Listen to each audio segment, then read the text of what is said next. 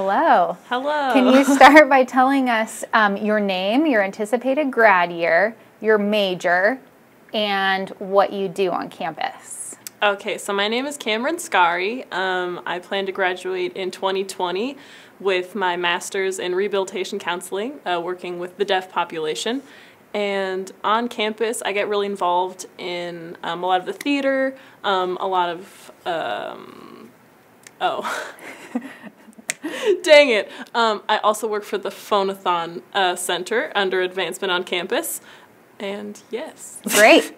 So Camryn, I happen to know that you are a transfer student, or you came here as a transfer student during your undergrad. Can you tell us a little bit about why you came to Western?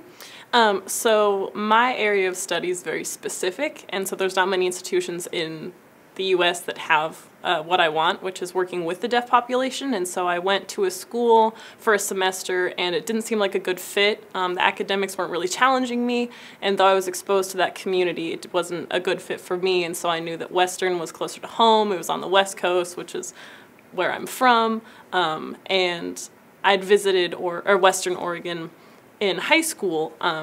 During my volleyball tournaments, we would travel around Oregon, and I visited here to see what it was like, and I knew that I loved it. And so knowing I loved the campus and that they had the program I wanted, I knew that it was a good place to transfer to. Great. So how has Western Oregon University helped you grow as a student and as a person? I've networked a lot and made a lot of good connections, both professionally and personally here at the institution.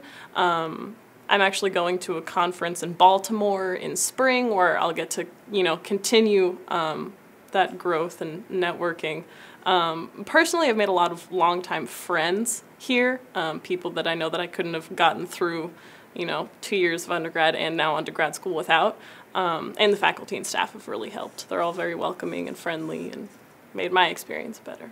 So because you are you work for the Phonathon here. Can you tell us a little bit about your experience working last year's Giving Day?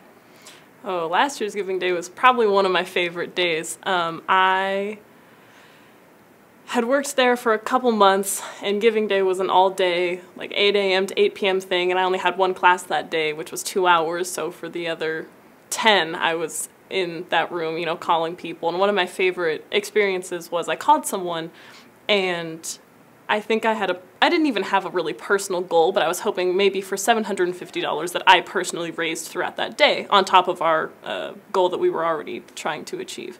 And someone asked where I was and where I was trying to be, and I said, well, I'm maybe $150 short, and the person just said, all right, $150, there you go. And so it was nice to have someone that, even though I don't personally qualify for scholarships, having someone not only care about the institution's well-being, but also mine.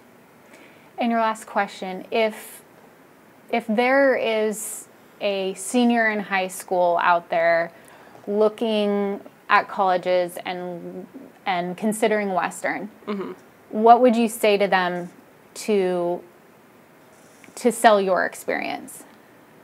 What has it meant to you? I guess I would ask about their priorities. If you want a great community, you want faculty and staff that are going to support you through every step, lifelong friends and connections, a beautiful campus to do it on, then Western is definitely the place to go. I agree. Yeah. I love it. Thank you, Camryn. Of course. Thank you.